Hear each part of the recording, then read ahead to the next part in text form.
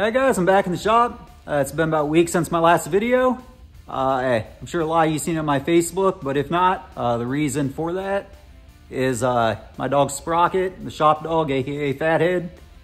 He passed away about a week ago, and it just sucked being out here without him. I needed a break, so that's what I did. And it's not all bad. Got this pretty girl with us today. She's not much for the cold. She'd much rather be inside, but I made her come out here with me. But here we are, back on the Impala, so happy thoughts.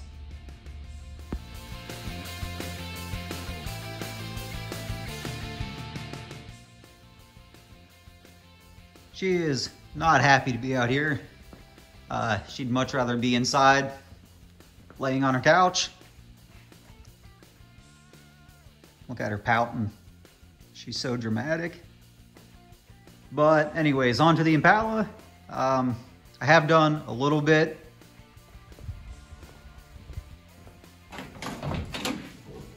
That floor pan is fully welded, and I felt comfortable enough getting that welded in.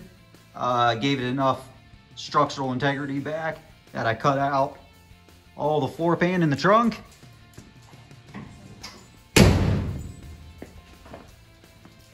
And I'll just be making all new panels for it rather than buy them. Really, the only thing underneath, which I knew, this one body mount needs reworked. So I'll do that while the floor is out. And also while the floor is out, which what we'll be doing tonight is bagging this thing, because it is super easy to get to everything right now with everything cut out. That's the spring pocket there where the bag will go. So everything's out in the open. Get to all four corners super easy with the tore apart. Got everything pretty much to get started on it. So let's go. Okay, so we're going to start on the front of this. It's pretty basic. A lot of people will just plate this lower arm on these cars, and the bag will sit flush right on the plate. But I don't have plates laying around. I have cups, so that's what we're going to use. That'll go in the bottom. We'll eventually weld that into place. The upper cup just goes, up inside the spring pocket where the spring would usually go. This piece of all thread will stick through the factory shock hole. And obviously the bag just mounts in between them. We may have to do some trimming on the inside of the spring pocket for bag clearance. But really the only thing we need to figure out is the height of this upper cup. We may have to cut it down a little bit so it doesn't hold the car up, just to make sure it lays out like it should.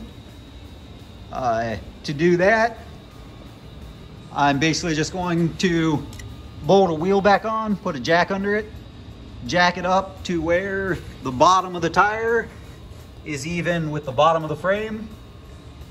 And then I measure from this lower cup to the top of the frame rail. That'll give us, let's just say, 10 inches. And these bags compress down to 3 inches. So that would mean you need a 7-inch cup. Obviously we won't. That was just an example. This distance may end up being more like 6 inches, so we may have to cut this cup down to 3 inches. And obviously the bag will be 3 inches, and that would give you your 6 inches when you're fully laid out. But that's really the only thing you need to figure out on the front of these. Everything else just kind of bolts together, so let's get started.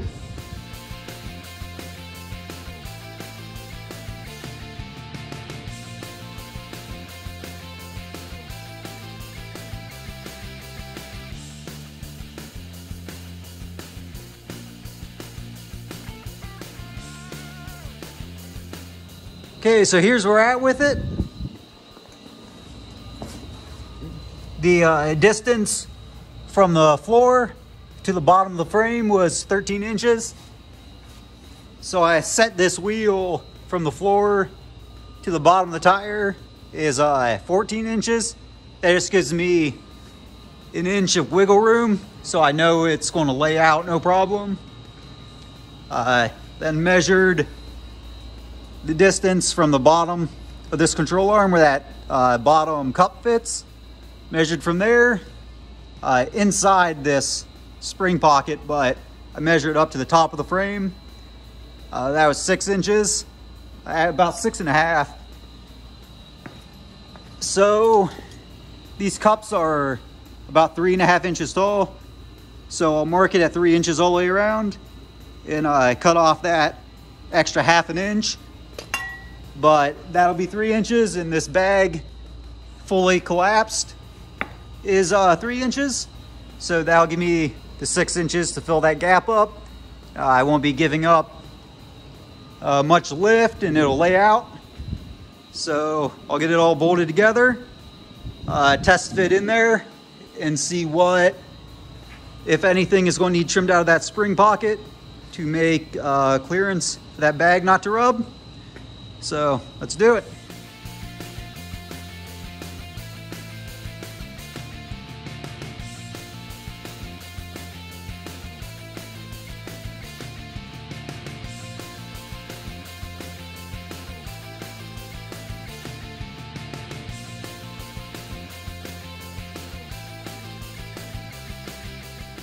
Okay, so I got everything test fit in.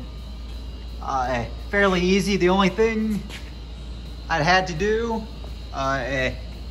that's the factory shock hole. I had to drill it out a little bit for that all thread to fit through so I could bolt in there. I left this pretty loose, so once it's in place, these upper bags, these upper cups, can you see how they're kind of offset? So you can spin this inside the pocket, and this bag will sit inward or outward depending on where you put this. This car here, this hole is where the air line will go into the air fitting, and I'm going to run the air line through the frame. So I wanted this hole facing the back of the car, sitting just like that basically inside there. So really the only thing I'm going to have to do, I already marked it, is trim the front of this frame off a little bit and get this bump stop out of there, just to give me some clearance against that bag. And one thing you don't want to do on any frame is make really hard square cuts. Try to leave everything as round as you can. Like if you just cut this straight 90 degree, it's going to want to crack on the corner of any square cuts like that. So I just marked it out and just try to make everything real nice and rounded where you're not going to get any cracks later on. But that's pretty much it on the front of these. I'll get this tore back apart, get that chunk of frame cut out, and test fit it again.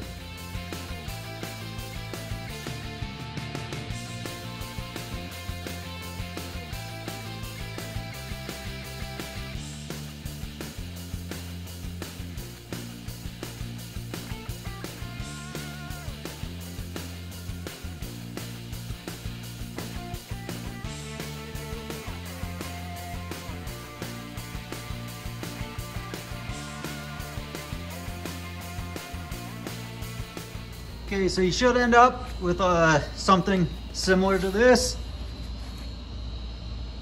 Like I said, just make everything nice, round, and smooth.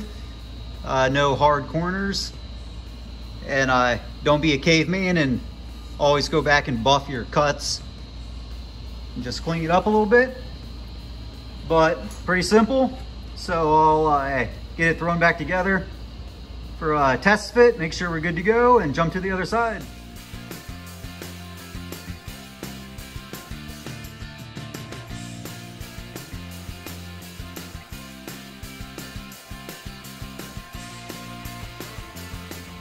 Okay, so we got it back in there. It all fits pretty nice. It is touching on the back here, so I marked it again to trim that little section out. Ideally, you want about a finger width gap all the way around it. I don't know if you can tell on the back side of that, it's got a mile, but the front is usually what you have to trim out the most. So I'll trim that little spot out, test fit it again real quick, and then jump to the other side.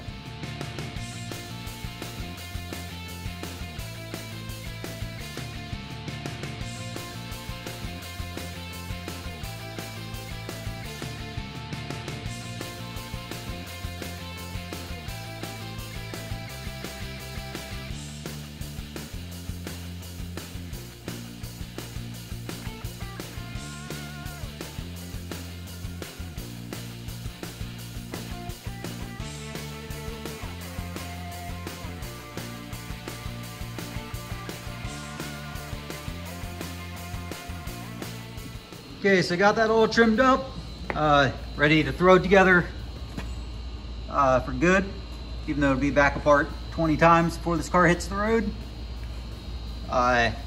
There's the spot I trimmed out. Like I said, just try to keep everything nice, smooth, and round like that. One other thing I'll show you is these frames. I'm running this airline through the frame, and inside that pocket there is a plate there. So I had to drill a hole for the airline to pass through, and it's just coming out a factory hole in the frame right now. At some point I'll put grommets around both those just to keep the line safe. Got the fitting on the bag, and I recommend always buying, like, spend the extra money, get really nice fittings. These ones actually swivel, so it just gives you wiggle room with everything. It doesn't have to be as precise, and it allows that airline to move around a little bit. It's not going to drag on stuff as easy. But that's pretty much it for the front of these. I'll get this side slammed together and jump to the other side. I'll use this side as a reference to mark that side. So I won't even bother test fitting everything over there. I know it'll be the same, but that's it.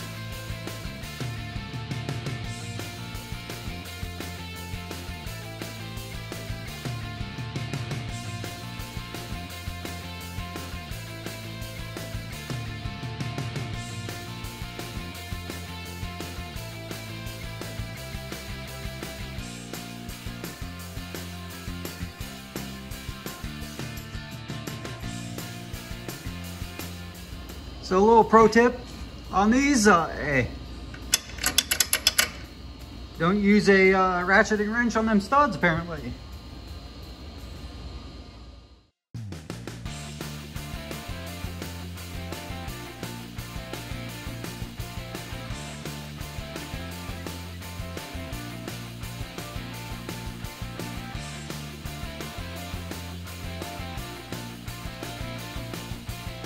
Okay, so here we are.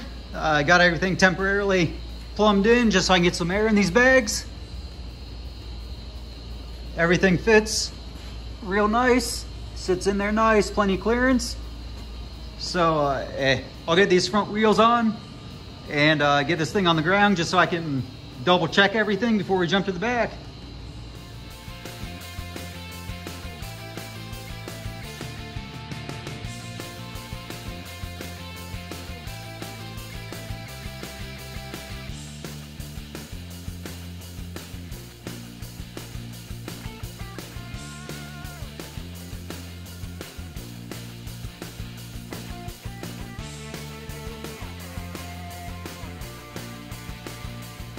So check it out. Got the front back on the ground. I did mark a few little slivers that I'm gonna cut out on both sides when I take this thing back apart. They're fine for now. They're probably fine, but building this thing for my dad, he's never had anything on air ride, so I don't want him to have any problems on the side of the road. So we'll just take care of that now. But only about, I don't know, 50 pounds in the shop compressor.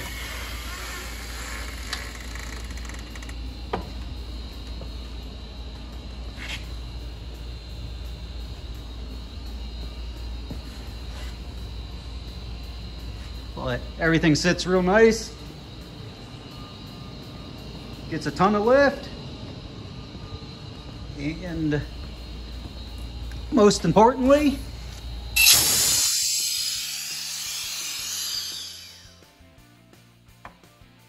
lays out. But that's pretty much it for the front. Hey, really nothing to the front of these cars. It really is that easy. I did it with basic little hand tools, so anybody could do it. I guess if you're running bigger wheels, it's going to complicate things a little more, but if you're trying to run big wheels on a 63 Impala, you're kind of already screwing up. So let's get to the rear. All right, so the rear of these cars, basically like the front, if not a little easier. I will measure the height of the frame, the bottom of the frame to the floor, and set my height on the rear wheels just about the same. I'll give it a little bit of wiggle room just like I did on the front. And then that is the upper spring pocket, and here's the lower on the trailing arm. Once I have all my height set, I'll just measure this. And then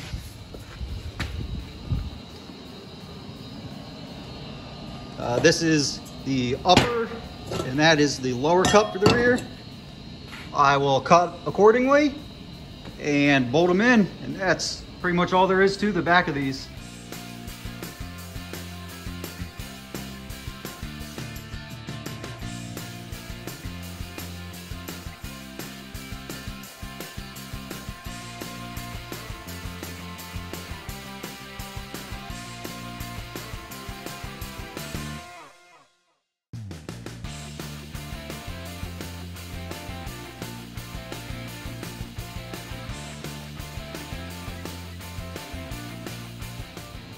Okay, so here's where we're at the rear. When I set the bottom of my tire even with the bottom of the frame, the gap between the factory upper and lower spring mounts, it was about 8.5 inches.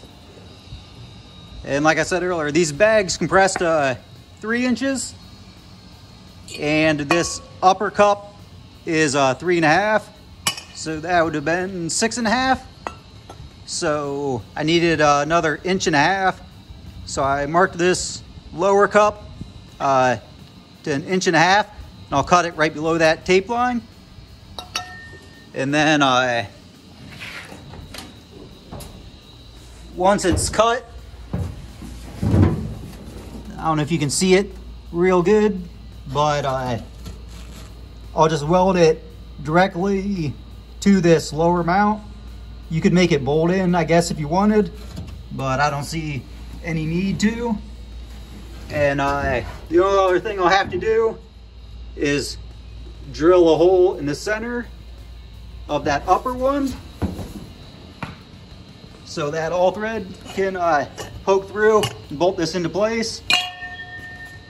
But other than that, they'll bolt right in there. And like I said, these cars are super simple. Anyone could do it.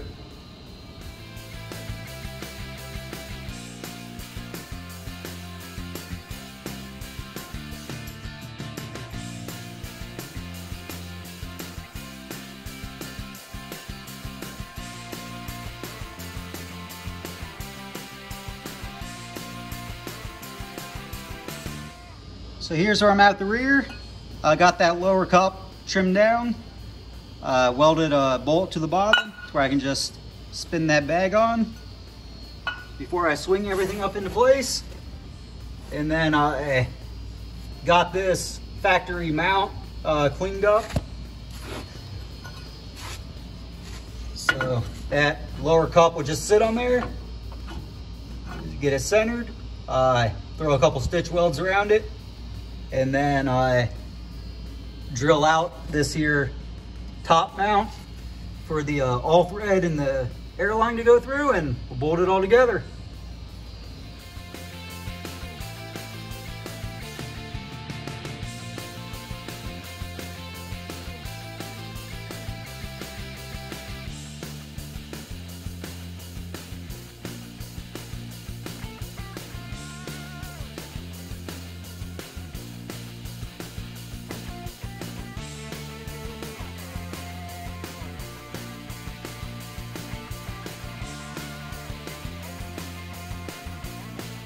Okay, I'll give you a quick look at the rear setup before I jump to the other side. Well, like I said, I just trimmed that lower cup, welded it in place, drilled some holes for that upper one.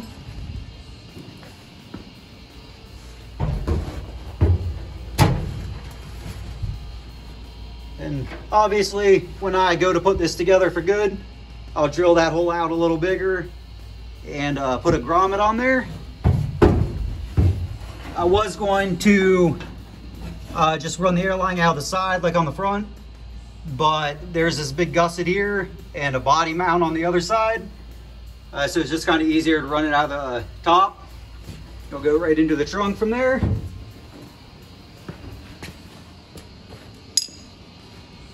But that's pretty much all there is to the rear of these things. So I'll button this side up and jump to the other side.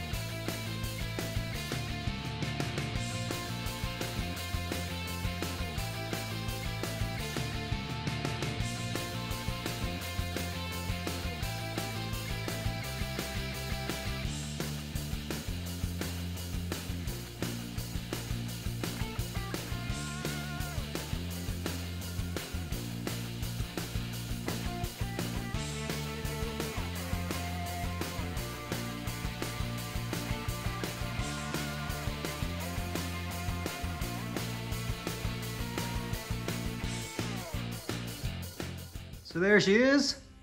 Thing's cooler than dang.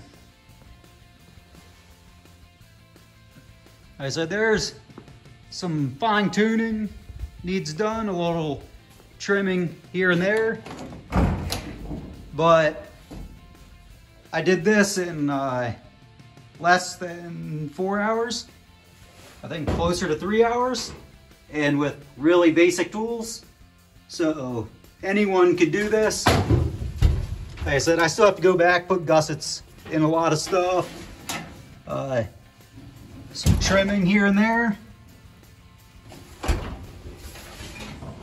But that's really how easy these cars are.